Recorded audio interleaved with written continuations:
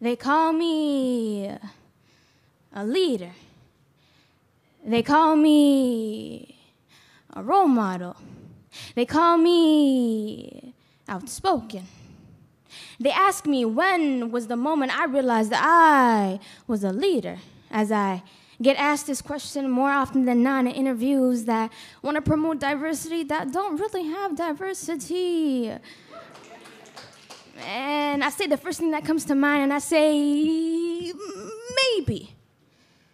Maybe it was the moment when I realized the difference between me and you is that when you turned 18, you were no longer a minor. While I still remained a minority, maybe it was the moment when I learned about Newton's law, where an apple fell to the ground and Newton discovered the law of gravity. Yet I wondered, when African Americans fell, no one discovered humanity. Maybe it was the moment when I turned 5 years old after 9/11. And instead of my parents teaching me how to ride a bike with no training wheels, they would practice pulling my headscarf off to teach me how to react.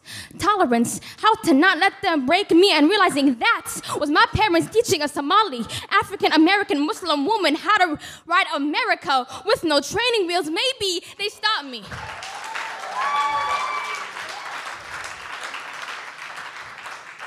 I mean, Muna, I see where you're going with this, but how does that have to do with you realizing you are a leader?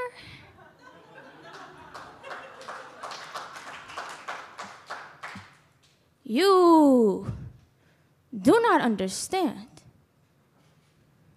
I never realized that I was a leader. I am just like everybody else. I just want to be out. Out of the pain, out of the racism, the sexism, the anything isms. I just want to be out, out, out, out. I am just someone who realized that at a very young age, the only hope to being out is being outspoken. So please, do not interrupt me.